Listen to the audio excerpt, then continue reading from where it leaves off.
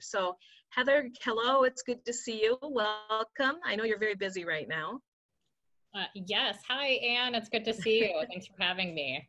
Yes, we're in the middle of a special session right now, so busy time.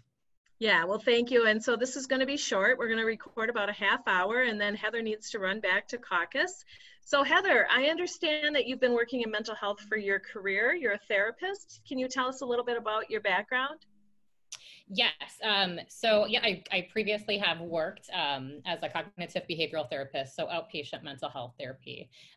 So did that for years, and then had children and worked with them a lot, and then became really active in my community. Again, working on a lot of things that actually really were tied to mental health.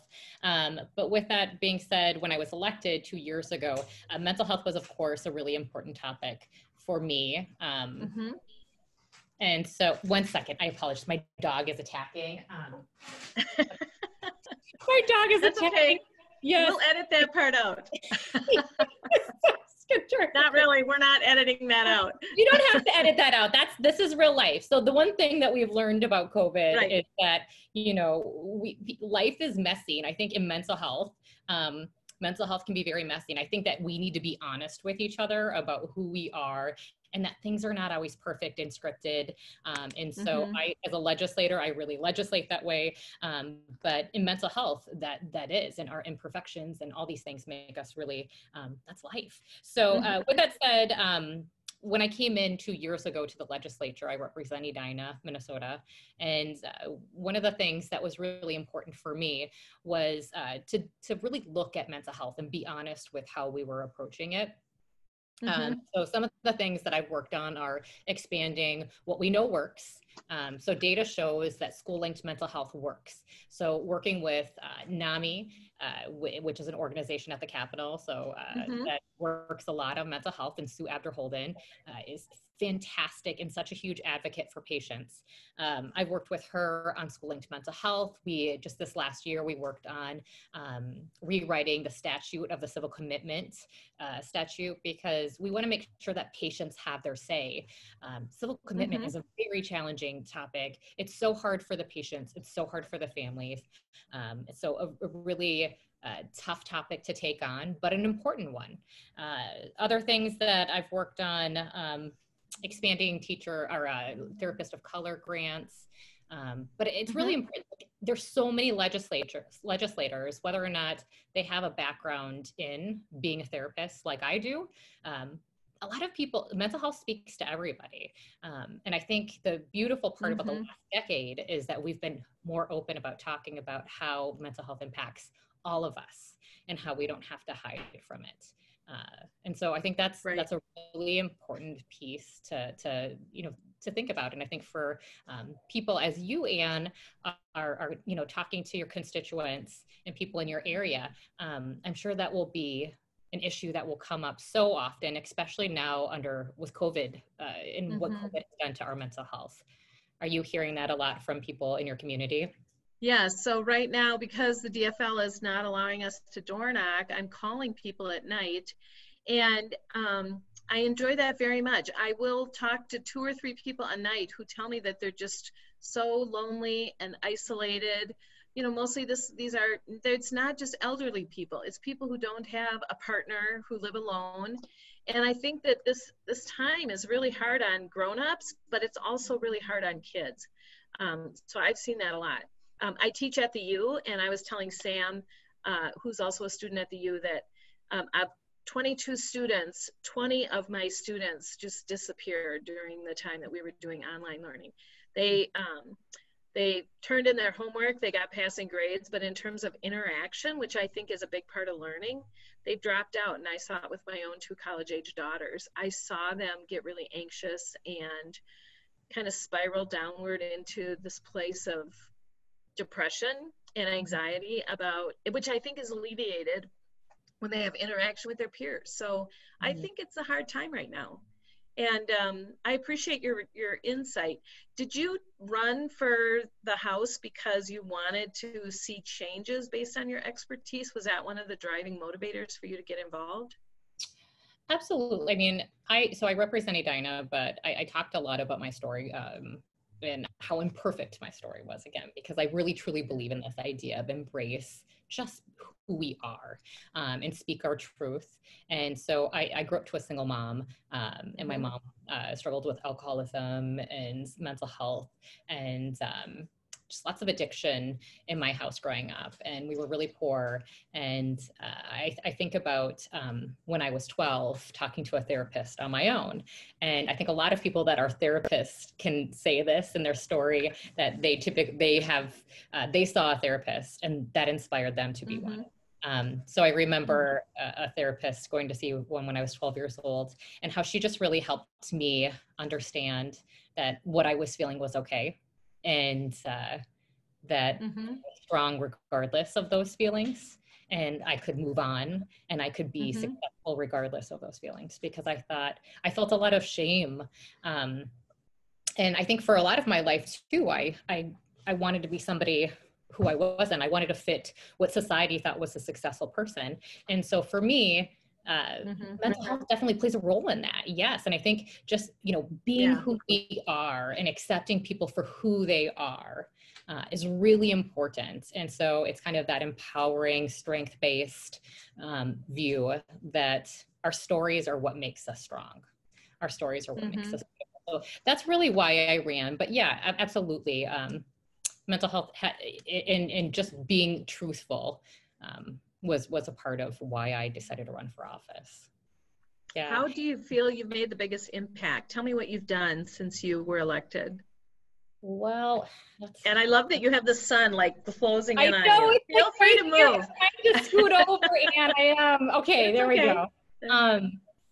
The biggest thing that I've done is really, I'm seeing a question here pop up. Hi, Heather. Philip from Edina, he has a question about autism. Yeah, and do a lot of autism awareness, education, and advocacy. I'm concerned about the many mental health issues. Yes, Philip, I am concerned too. So right now, actually, Philip, to answer your question, we have a bill about autism awareness and actually working with police officers and making sure officers get trained on the education of autism. And so you raise such a good point, because there's so much that people don't know about autism. There's things that I honestly, Philip, that I learn every day too. So I think it's a great question, and I would absolutely love to talk with you more, but I do know that it's in one of our packages, making sure that officers have training too, because as we look at public safety over the last few weeks, that is definitely an issue that we've heard numerous times at the Capitol. Yeah. I would say autism education is important for a lot of people. I teach at the university, I teach in engineering, and I actually have had several autistic students. I've had several students on the autism spectrum. I don't have any training in that. I'm a mother, and I have relatives and niece, nephew who's autistic, so I had some personal experience. But I think if you're not trained in dealing with the broad spectrum of autism, you can misunderstand some of that behavior to be different than what the intent is. And so I think that's really important, especially with the police. There's so much at stake if there's a misunderstanding. As a teacher, if I misunderstand, there's a communication background or breakdown. But I think for the police, that's really important. So. Absolutely. And it just passed, Philip just mentioned that it passed the Senate, it just passed the Senate. Philip, we're bringing it up, I believe, tomorrow night in the House. So 5 p.m., definitely tune in. It's going to be a long night. Good for you. The other thing, Ann, I just want to talk about, because we're living through right now this pandemic, and it has been so hard for people because it's altered our routines. And I don't know about you, Ann, but I'm big into routines. I like getting up in the morning and having my coffee, and I like to know what's on the calendar for the day. And I think people were programmed that way. What COVID has done is put fear in our communities. It has ruined our routines, and we've tried to create new ones. It's created anxiety and stress and worry. People are worried about, there's financial stress that they haven't probably felt in a long time. There is health stress. There's stress of not, and you know, like the relationships are so important. You had mentioned that, Ann, and that's so intuitive and it's so right on, because what we know and data shows this is that the more social we are, the better we feel. The more social supports. When somebody would come to my office, I would say, well, tell me about, one of my main first questions was, tell me about your social supports. Tell me about your support network, because it's so important that we don't feel alone. And right now we're living in this complicated time where people feel isolated. They don't know if, and everybody feels this way, right? And so you're trying to figure out what's a safe way. So when we say socially distance, it's more like, well, maybe physically distance, but don't socially distance. And so figuring out different ways that we can learn from this moment. It's a very challenging time, and, you know, meeting people with where they're at. How is your day? And, you know, when somebody always says, fine, every time, I'm like, no, you're not. Be honest with me. I don't know if you're always fine. So I think, you know, people will say to me and I'll be like, oh, fine. And then I'm like, actually, no, I'm not fine. Let me tell you why. Yeah, Let me tell you why. absolutely. Yeah, being honest with one another is really important. So what are you working on right now at the Capitol that might impact people's mental health or ability to cope with things? Aside from the autism, training for police officers, can you think of anything else you want to share? Yeah, we absolutely are working.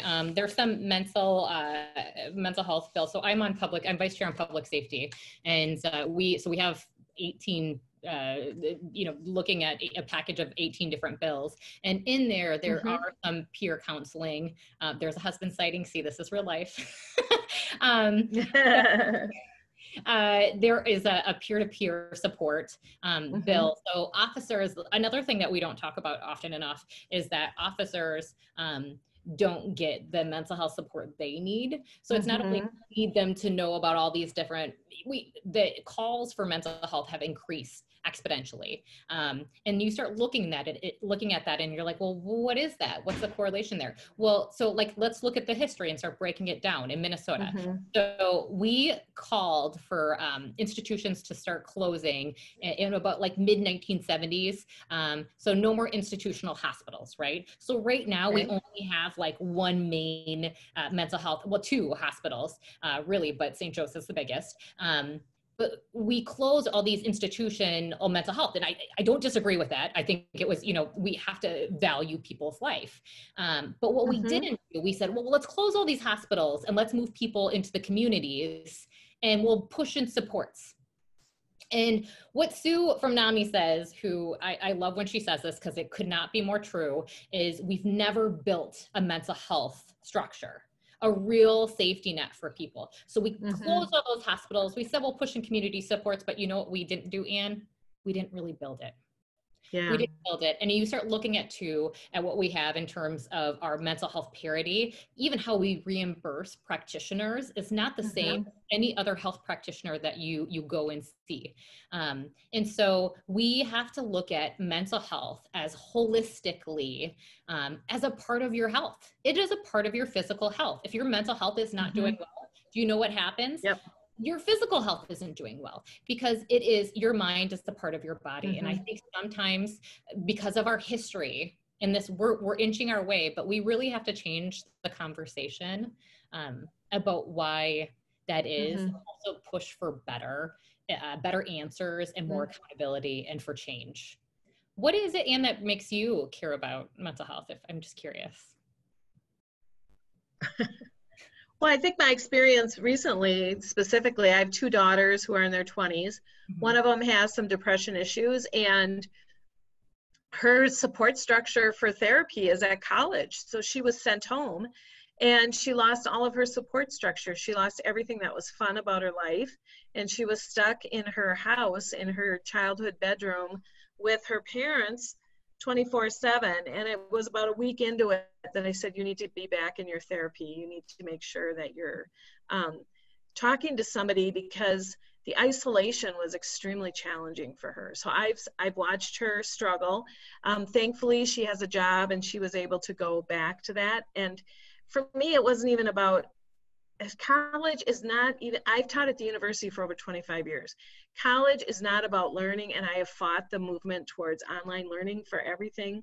Now this year we were thrown into it because I think college is so much more and school is so much more than learning facts. It's about learning how to interact. It's about positive reinforcement from each other. It's about so much. So I saw that with my own students. I saw my 22 students just, as I said, 90% of them disappeared. And so I think this is a big, I mean, I don't know how old your kids are, but I worried about my nieces and nephews who were supposed to graduate, and they did, but it's not the same. I mean, we have certain traditions and certain expectations of childhood, and to have that taken away, I think has been hard.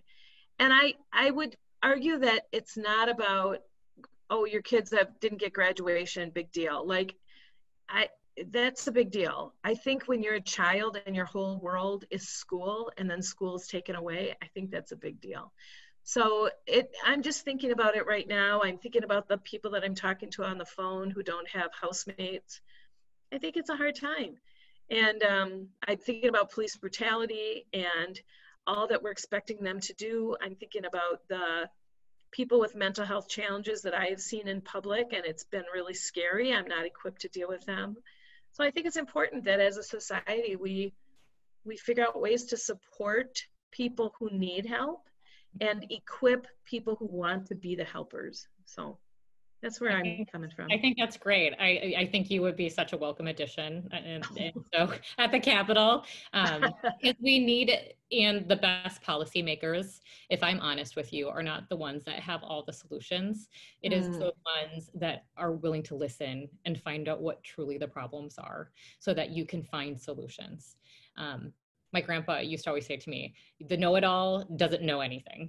And so I always thought that was funny. And when I came to the Capitol, it couldn't ring more true.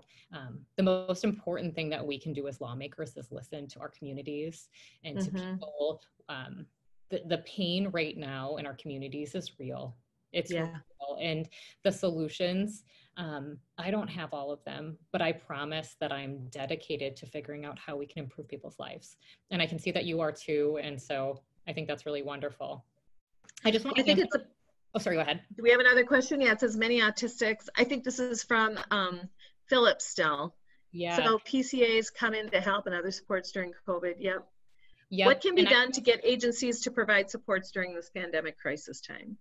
Oh, Philip, that is a really good question. We're having the same thing with the nursing homes.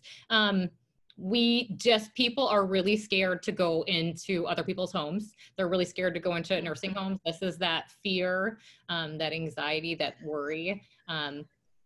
People are scared for their health. And so I think that is absolutely an issue that the Department of Health and the Department of Human Services is thinking about right now. I did talk to somebody from the Department of Human Services last week.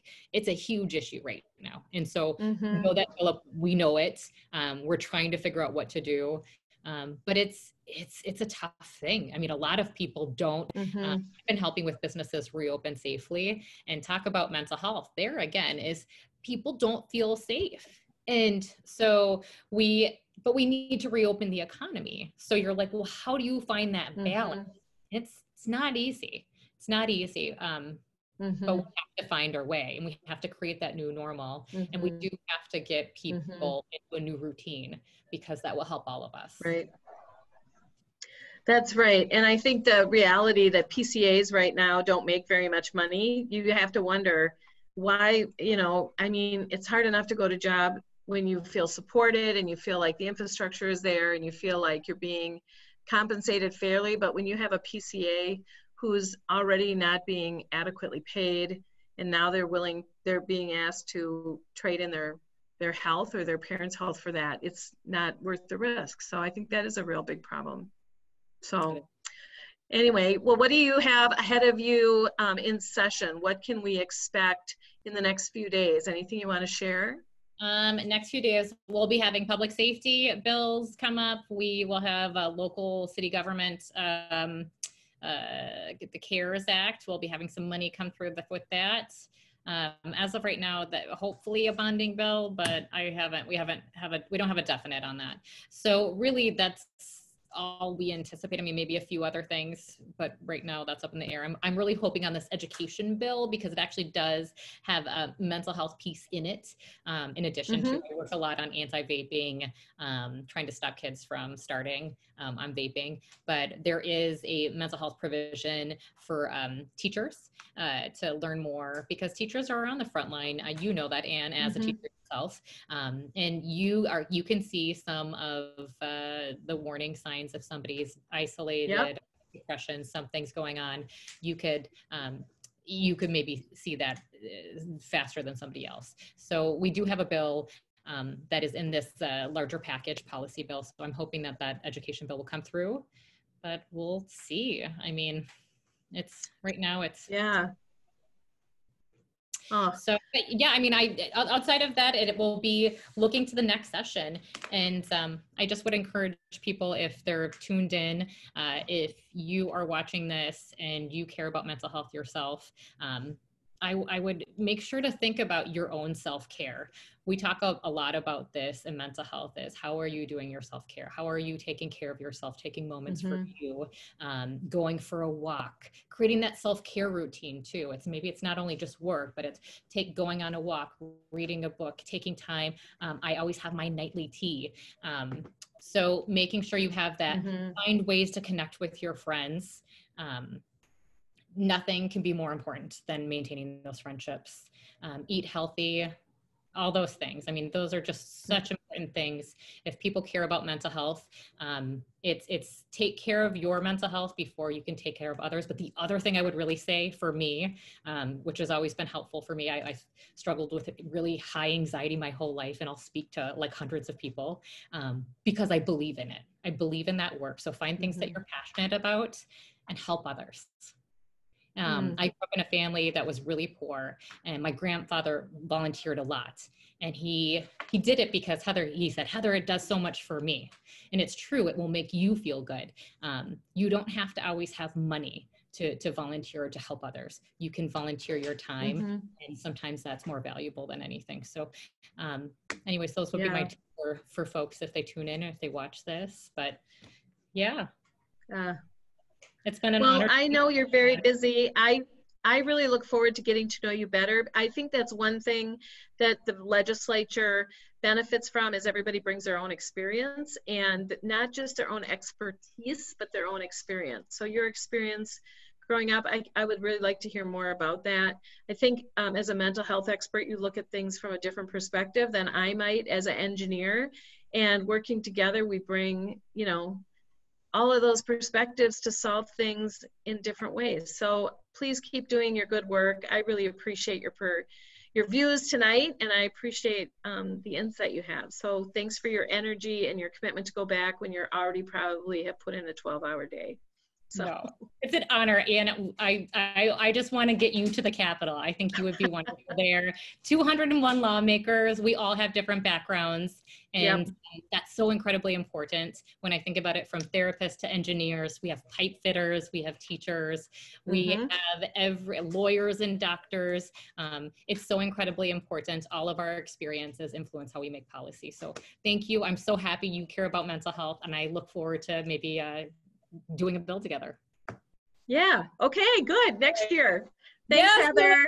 Thanks so much. Bye.